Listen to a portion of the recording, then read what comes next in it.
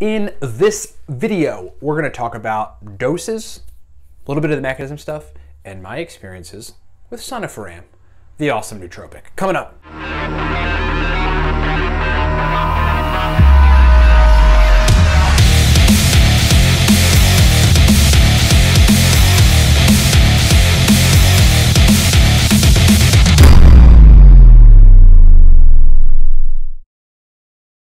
Fast forward 2 minutes if you want to get right to the content. You're not going to hurt my feelings. But I don't want to do you an injustice. So 4 powerful nootropic products that we have put out to the market in response to the market's request. First of all, folks said, look, can you create a stack that's discernible? That was the chief complaint. None of the pre-made stacks are very powerful. We solved that problem. We created a stack called Cortex.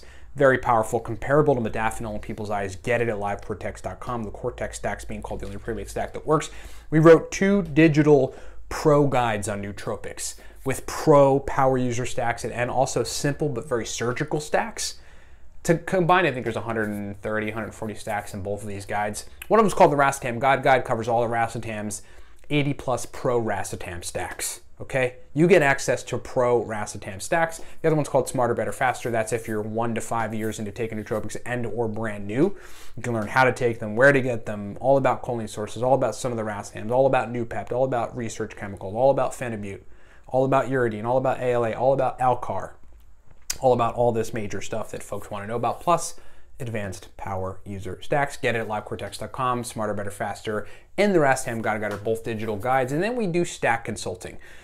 40 minutes with me on a video chat or call. I'll help you formulate a stack. I'll answer your questions about nootropics, whatever you need to do. You know, whether you're an executive that needs extra brain performance, or you're someone in medical school that needs help on formulating a stack, or you're somebody new to nootropics and you need some questions answered and you need me to help formulate you a stack, tell you where to go, tell you what to get, tell you how to take it, tell you which milligram quantity, and then you need me to work with you throughout the ensuing weeks or months via email to help you refine that stack. Get it at livecortex.com. It's a consult, 65 bucks. Get you 40 minutes with me and 15 additional email correspondences.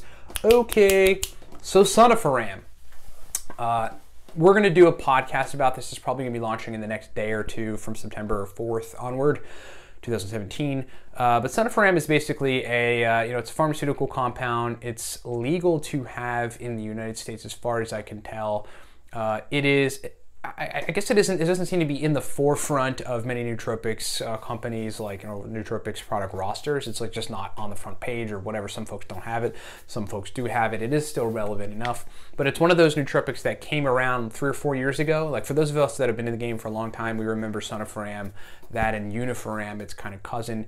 And I'd fussed with it a long time ago, and I brought it back in recently to try to, remember what it was like, get some experience with it, see what I could stack with it, and then, provide that information to you guys. So I am back to report on my Sunifiram experiences. First of all, Sunifiram is, mechanistically, it's probably the closest thing to Sunifiram would be nephiracetam, in that it doesn't particularly bind to any receptors or modulate any receptors, but it does do a few interesting things like increase the release of acetylcholine in the prefrontal cortex.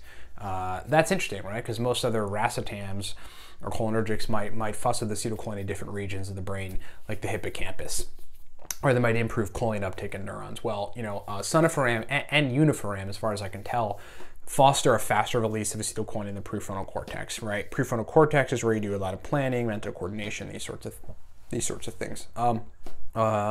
The dose range on Sunifiram is 4 to 8 milligrams. Okay, so it's pretty potent.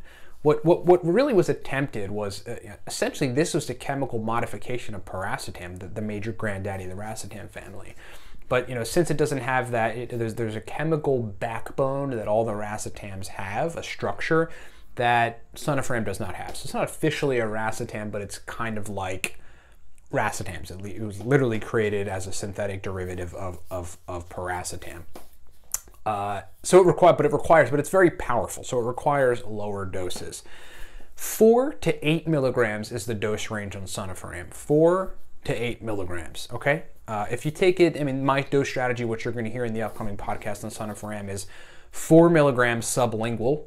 That's like where you want to do the 4 milligram quantity, do it sublingually, put it under your tongue, let it sit for 5 minutes, spit it out. And then 8 milligrams if you're going to take it orally. Take it, take it in 8 milligram quantities if you're going to take it orally. It does not seem to require a choline source for me, but you might be one of those people that, if the brain's using up extra acetylcholine, you're going to need to take alpha GPC, CDP choline, or choline bitartrate. You'll have to titrate accordingly. If you want to understand choline sources as they relate to racetams or acetylcholine modulating nootropics, we explain that pretty definitively in, well, both the Racetam God Guide and Smarter, Better, Faster. So get those guides to understand what the heck that means. Essentially, that's it. Here are my experiences with Sunifiram. I don't notice any stimulatory, any increases in mental energy type effects. I have, mild working memory improvements when taking Sunifiram.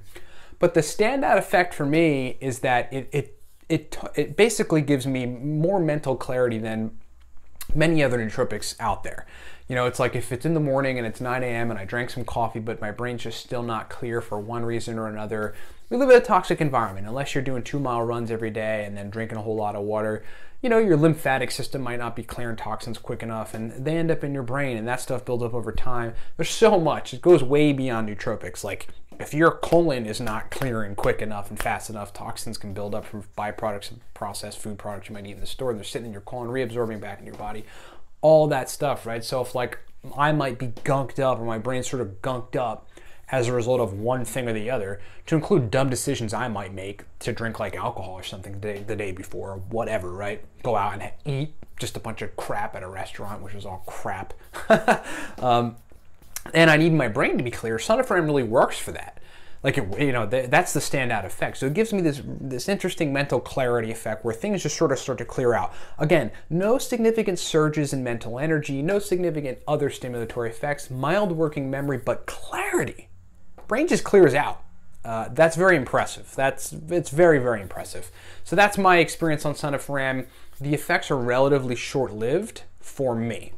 Okay, so I would just say for folks, who knows how it's going to affect you, but the effects are relatively short-lived. I'm talking about an hour to an hour and a half, and then it basically is not noticeable. And the clarity feeling kind of just, goes away. But that's okay for a freaking 4 to 8 milligram thing. You could just dose it again. You can dose it up to 4 times a day. I really don't see a problem with doing that. I think you should cycle it like everything else.